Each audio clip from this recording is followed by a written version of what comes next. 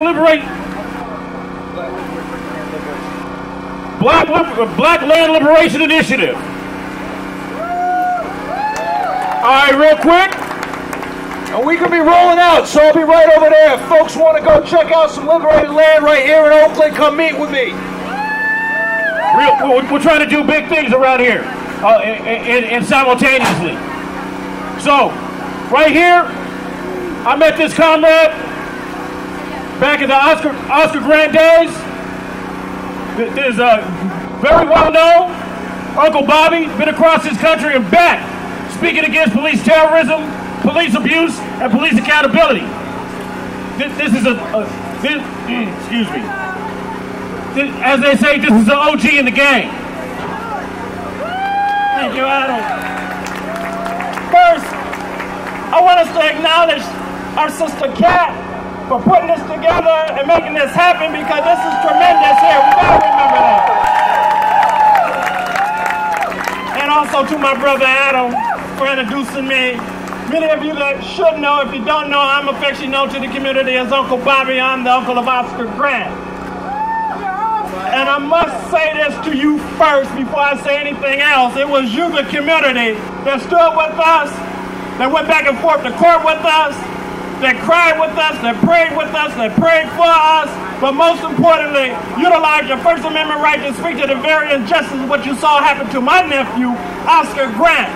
And because of that, because of what you did and stood up for, on behalf of Oscar, we got for the first time in California state history an officer arrested, charged, convicted, and sent to jail. So we as a family is indebted to you forever for the rest of my life, and I must always say to you, thank you for being here, for being out here, and for standing for what is right. Martin Luther King said it this way: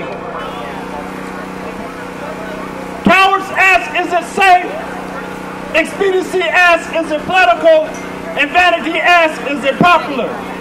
But conscience asks, is it right?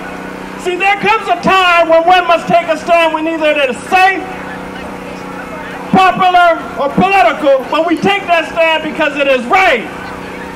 We understand what time it is today, and the reason why we're standing, because we know it is the time that we all must stand for the very essence of our true existence of freedom, justice, and equality for all. So that's right, we need to give a shout out to that. So for all of you that are being here, thank you for being here.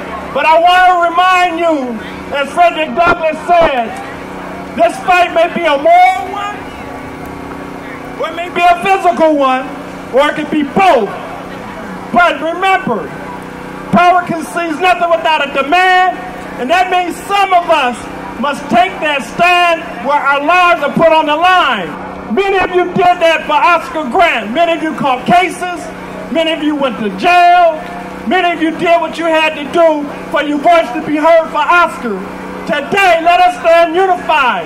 Let our voice be heard, and let us not be turned around because of a fascist, racist, sick individual that's going to call themselves bringing havoc down on us.